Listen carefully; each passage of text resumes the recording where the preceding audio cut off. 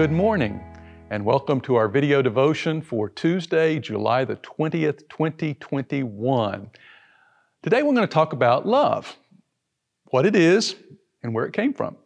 So if you have your Bibles this morning, take out your Bible and turn with me to 1 John chapter 4, and we're going to read verses 7 through 21. That's 1 John chapter 4, verses 7 through 21. Listen to what God's Word says to us. Dear friends, let us love one another, for love comes from God. Everyone who loves has been born of God and knows God. Whoever does not love does not know God, because God is love. This is how God showed His love among us. He sent His one and only Son into the world that we might live through Him. This is love, not that we loved God, but that He loved us and sent His Son as an atoning sacrifice for our sins. Dear friends, since God so loved us, we also ought to love one another. No one has ever seen God, but we love one another. But if we love one another, God lives in us and His love is made complete in us. This is how we know that we live in Him and He in us. He has given us of His Spirit, and we have seen and testify that the Father has sent His Son to be the Savior of the world. If anyone acknowledges that Jesus is the Son of God, God lives in Him and they in God. And so we know and rely on the love God has for us. God is love. Whoever lives in love lives in God and God in them. This is how love is made complete among us, so that we will have confidence on the day of judgment. In this world, we are like Jesus.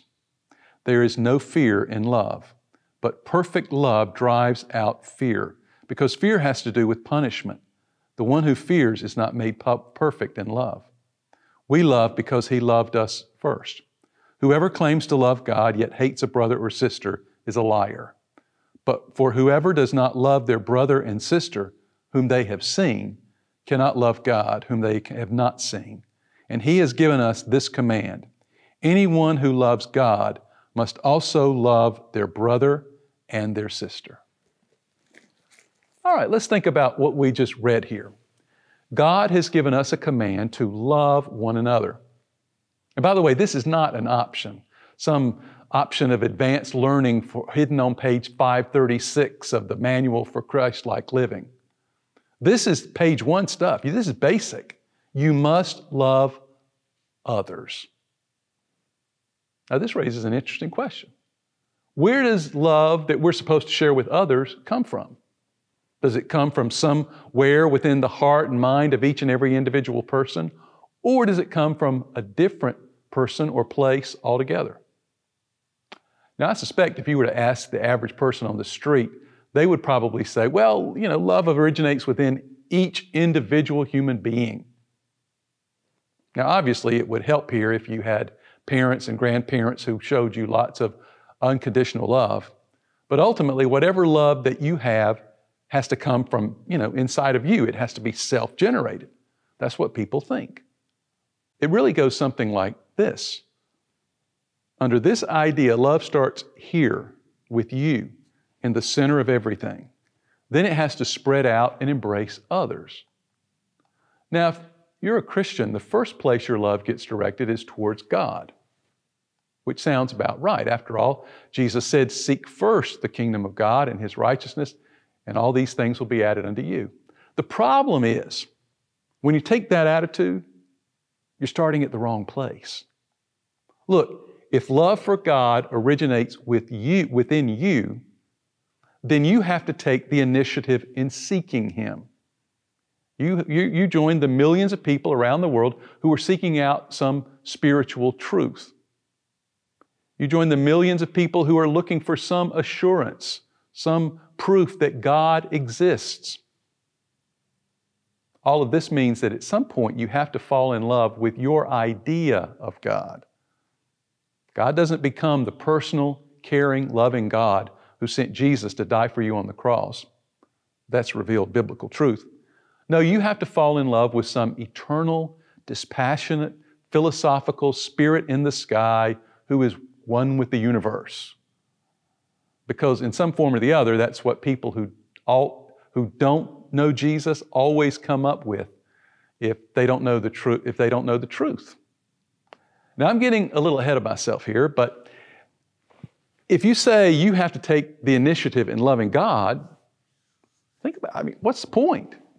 Why go to all the trouble? Now, think about how this me-centered understanding of love affects the other relationships in your life.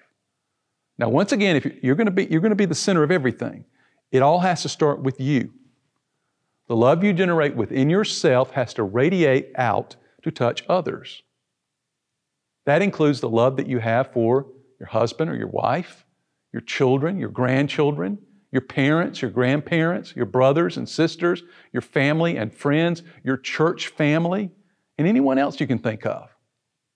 Now, all of this might work out just fine if it weren't for two things. One, you aren't God. And two, you are a sinner. Let me take each of these things one at a time. If you were God, you would be able to generate perfect, unconditional, unlimited love from within yourself. After all, God is love. And all those things that 1 Corinthians chapter 13 says that love does, you'd be able to do those things perfectly, all the time, without any limits or flaws. You would be at peace with the universe and every person in the universe. You know, all that kumbaya stuff. But you're not God. What you are is a sinner. And sin has not only destroyed your vertical relationship with God, it has fundamentally damaged you as a human being, which means every relationship that you have with every other human being in your life has been damaged. For example, I love my grandchildren with every fiber of my being. Even as they're getting older, when they walk through the door, they turn bad days into good days, and good days into great days. But having noted all of that, they were all over at the house recently, and at one point, two of them were having an argument. One of them was whining about something, and for a few minutes there, I didn't get mad or say anything, mind you, but I wasn't having very loving, grandfatherly thoughts about the three of them. Actually, my thoughts were kind of wicked, if you really want to know the truth. Look, here's the bottom line. The reason why human efforts at love inevitably fail is because they're built on a false premise. And that's the assumption that love has to generate within you. It's interesting, before 1 John talks about God's command to love others, it begins by establishing a fundamental truth. Love doesn't originate within you and me, because real love, originates with God. In 1 John chapter 4, verses 7 through 7, and then verses 10 through 11, let's look at what it says once again. Dear friends, let us love one another, for love comes from God. This is love. Not that we loved God, but that He loved us and sent His Son as an atoning sacrifice for our sins. Dear friends, since God so loved us, God's love came first, we also ought to love one another. The source of perfect love is God. That's what the Bible is saying, because God is love. Love doesn't define who God is. God defines what love is. 1 Corinthians chapter 13, verses 4 through 8 has been called the hymn to love. There's a reason why I read this at every wedding I conduct. But 1 Corinthians chapter 13, verses 4 through 8 can better be understood as a description of who God is. In fact, every time the word love appears in this passage of Scripture, you can substitute God's name for love and you'd be right on target. So let me try to do that. God is patient. God is kind.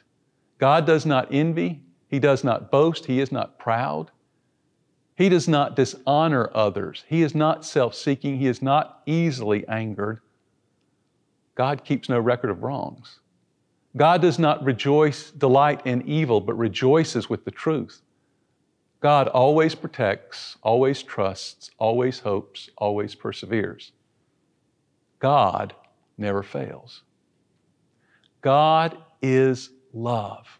Everything He does, everything He's ever done is rooted in love. He created the universe in love. When He judges sin, it's done in love. He established His law as an expression of His love. He sent Jesus to die on the cross because of His love. His love causes His forgiveness to be offered to others. He's willing to save anyone who calls on the name of Jesus. God administers creative discipline to His children in love to keep them from straying into sin. Because of love, God is preparing an eternal home for us that's more wonderful than anything we can possibly imagine or dream of. Now, once you understand that love originates with God, everything changes.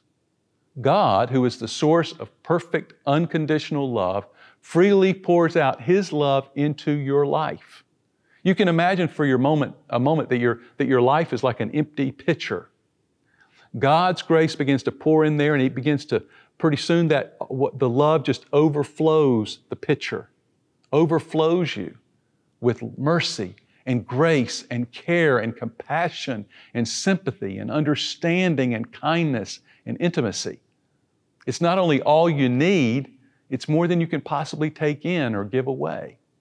And just for the record, you don't have to worry about the well of God's love ever running dry. God's love is infinite. It's limitless. There's no end to it, so that it can meet all of your needs and let you fulfill God's command to love others in Jesus' name. Let's go to the Lord in prayer. Dear Heavenly Father, we thank You for this time of devotion. Father, I pray that as we've thought about these things, that we realize that the best thing we can do is surrender ourselves to You and let You love on us so that we'll be able to love on others. Father, we make this prayer in Jesus' name. Amen. Well, that'll do it for today. We're going to continue to study 1 John chapter 4 during Thursday morning's devotion. Hope that you'll join me then. I also hope that you'll be with us tomorrow evening for our Wednesday evening worship and Bible study and prayer meeting. We're having a great time working through Paul's first letter to the Corinthian church. We always begin right here at 7 o'clock in the worship center. Well, until then, I pray that you will have a happy, safe, and blessed day. I love you. Bye-bye.